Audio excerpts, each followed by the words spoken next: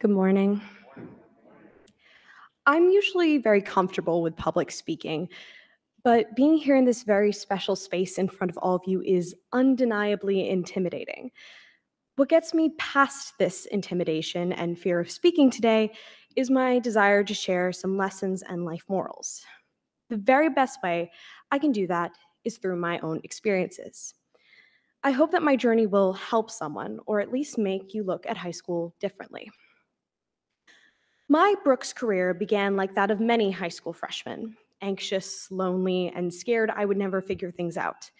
To make things even more complicated, I was a day student and a theater kid, and there were not many of us at that time.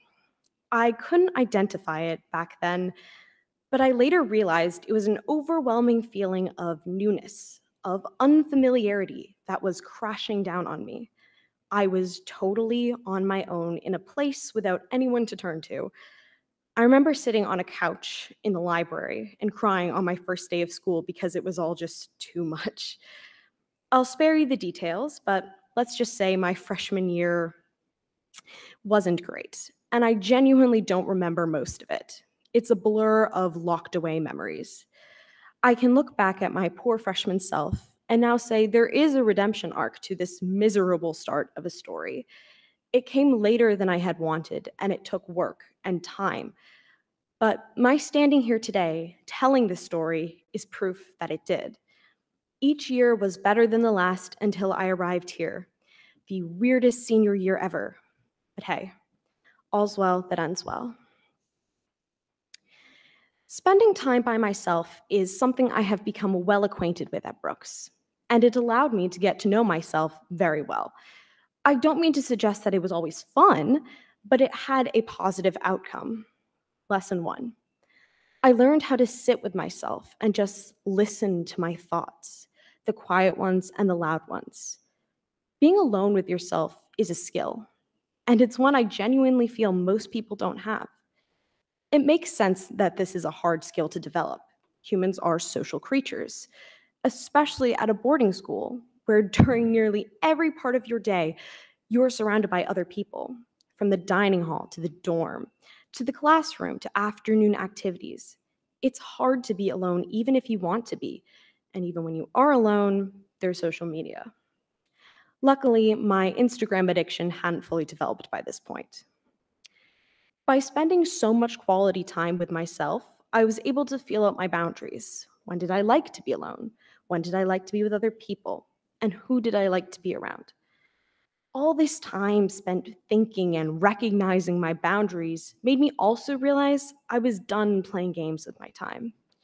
For much of middle school, I had allowed people who didn't truly care about me to eat up too much of my energy, and I was determined that wouldn't happen again. Well, that's easier said than done. Lesson two: patience. Good things come to those who wait. It took time for me to find my people. In some cases, several weeks from the start of high school. In other cases, it took years. But it happened. One way or another, my patience paid off. I refused to let desperation or fear make my decisions for me. I don't regret the time I spent waiting and wondering if I would ever find my friends because it meant I never repeated my past mistakes. All of the friends I have made haven't drained my life, they've enriched it. They've made my life more fun, more exciting.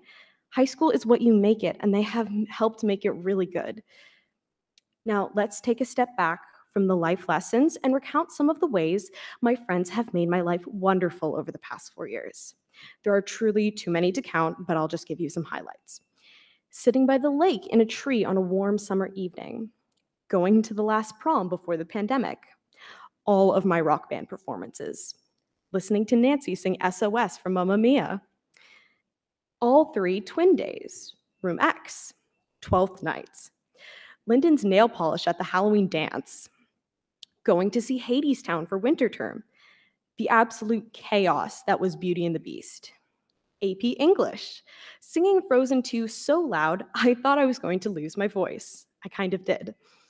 Talking about YA fantasy novels, fighting about YA fantasy novels, Delaney, volume checks, putting cars in reverse, doing old man makeup, IHOP, very loud group FaceTime calls, and last but certainly not least, the High School Musical script.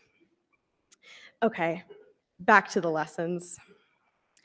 Aside from my friends and family, there have been two saving graces in my life: books and music. Books took precedent in middle school, and music took over in high school. Mr. Hesse recently spoke about the power of the arts, and music in particular, and that really resonated with me. When life gets too big or too scary, I turn to music. Music has saved me from myself, saved me from the world, and allowed me to breathe when I thought I couldn't anymore. It has brought me some of the best people in my life and endless amounts of joy. My voice is always there to comfort me if I am sad or lonely or scared, especially when no one else is. That's really what makes it beautiful. I learned to write music and express myself in ways I never thought I was good enough to do. Music and theater gave me a family and a community that I have relied on heavily throughout my time at Brooks. It's the gift that has seriously kept on giving, bringing me love and happiness beyond what I could ever imagine. An honorable mention in this category is academics. I am an academic at heart, and I always will be. I love learning, I love school, and more than that, I love learning while doing well in school. I actually wrote one of my college essays about how since pre-K I have adored school. Adults think I'm weird, my friends think I'm crazy. I can't explain it beyond I have always been like this. But the reason why I do not consider academics a primary saving grace is because it's a two-sided coin. It has brought me joy, but it has also caused me great pain. During freshman and sophomore year, I very strongly equated my self-worth with my grades. School was my purpose for existing, and it got in the way of my learning. Getting anything less than a 90 would trigger intense panic attacks and anxiety. It got so bad that one time I started crying in chemistry class after receiving an 86 on some irrelevant quiz, and Nancy had to comfort me in the middle of class. That was really embarrassing.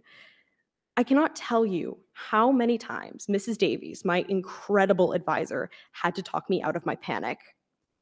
Senior year is really the first year where I have valued my learning more than my grades. It took a long time and a complete rewiring of my thinking, but it made me a better student and a happier person. Through all of these highs and lows came lesson 3.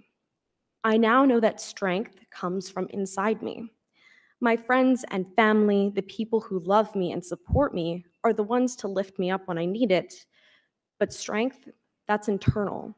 It can't come from someone else. Though I am well aware I have a lot more to learn, I am glad I know these things going into college because it's going to be a total reset. I will admit I am once again terrified of my freshman year, but I also know I am not even close to the same person I was 4 years ago. Throughout high school, I took risks I would have never thought I was capable of. I took AP French as a sophomore, even though I was certain I would fail. I didn't. I did French immersion for 2 weeks, despite having never been to Canada. I was the only junior in my AP English class and survived. I finally opened up to my friends and family about how I was really doing. I could go on with so many big and small examples, but every risk I took paid off.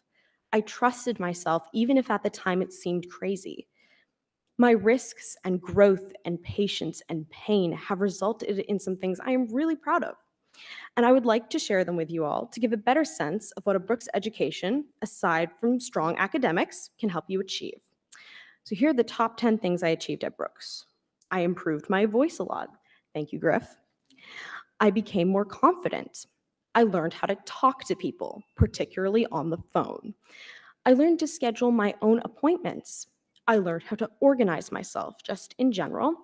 I learned how to deal with my hair, more or less. I learned that when given the choice, I should do the hard thing because, as Larry Murphy says in Dear Evan Hansen, it's the hard way, but it's the right way. I learned to hate the College Board. Good luck to all of you on your APs. I learned to fight for what I believe in. I learned to take the judgment of others with a grain of salt and recognize that Not everyone will understand what makes me tick, and that's okay. I need to do what makes me happy, even if it doesn't make sense to other people. So don't let fear of others and their judgment rule you. That's exactly how you miss out on life. Moral of the story: don't rely on other people to live your life for you. You want something, go for it. You want to achieve something, work for it. If you want to be better, if you want to live, do it. And do it for yourself and on your own terms. You cannot let other people dictate your life for you.